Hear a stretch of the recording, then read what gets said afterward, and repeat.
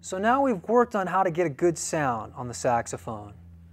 You've been working on having good posture, good airstream as you play through the saxophone.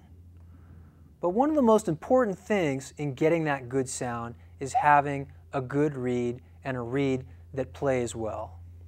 The reed is one of the most important things on the saxophone. It vibrates, it creates the sound, and if the reed doesn't vibrate properly, you won't get a good sound. So we're going to talk a little bit about reeds, how to get reeds on the mouthpiece and get them playing the best they can. The first thing you want to do with a reed, you get a box of reeds. I pull out a reed. I take a reed out of the box and out of its little case. Take a look at it, make sure it's not warped. Warped reeds don't play good. Warp means it's got a warble in it. We don't want to have that. I want to get the reed wet, so I put it in my mouth.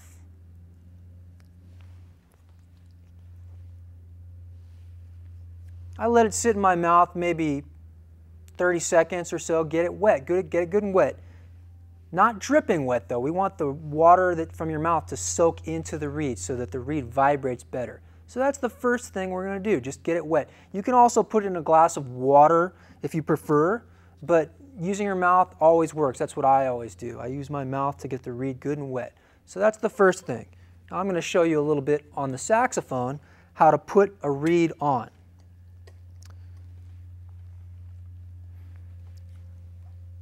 I will show you just on the mouthpiece by itself. So I have a reed already. My reed again. Good and wet. Now I also like to do this. I like to flatten the tip a little bit on the face of the mouthpiece, as you can see, like this. I flick it a little bit just to flatten it out. Sometimes reeds get warped if they dry out, so this helps to unwarpen the reed after it's gotten a little bit wet.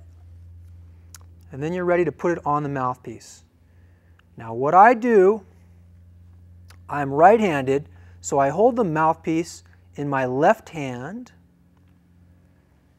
and I take the reed, the flat part of the reed, and put it on the face of the mouthpiece, the flat part of the mouthpiece. So when you put the reed on the mouthpiece, it's very important that it lines up. The tip of the reed and the tip of the mouthpiece line up. I use my left hand to hold the reed in place. My right hand helps to push the reed up into its spot. And as you can see, you might see a little bit of the tip of the mouthpiece over the reed.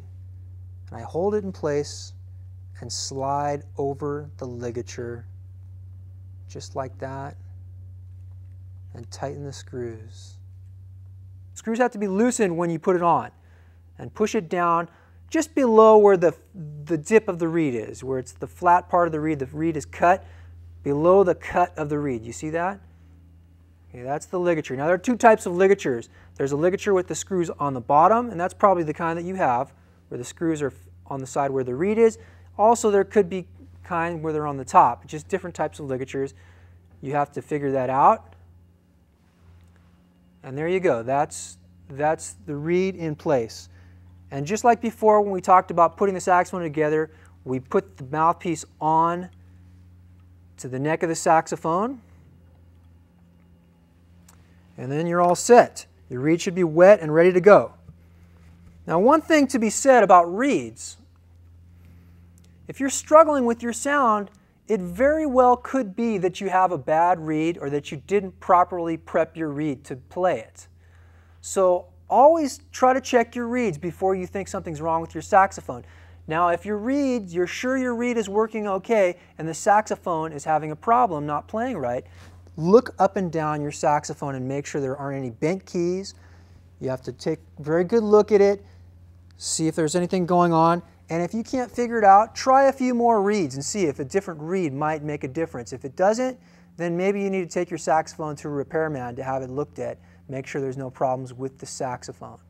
And also go to your music teacher and see if there's any problems with the way you're playing the saxophone. That can make a difference as well.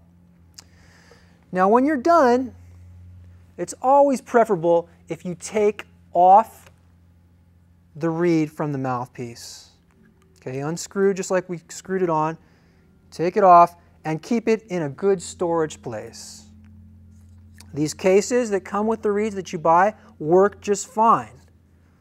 You can also buy a special case for reeds. It looks like this. I see I have 4 reeds on both sides in this, and it helps to keep the reeds flat in the case. So that's a really good thing. So take them off. That will preserve the life of the reed, because reeds don't last forever. I would say about every few weeks you're going to have to try to find a new reed. And I play through several reeds just to find a good one. And if I'm playing a lot, maybe once a week I have to look for a new reed. If I'm not playing a lot, well then maybe a reed will last for a month, but not too much longer than that. So you have to change your reeds. Old reeds just do not sound good. Reeds make a huge difference. So I really recommend that you spend some time taking care of your reeds and looking for good reeds.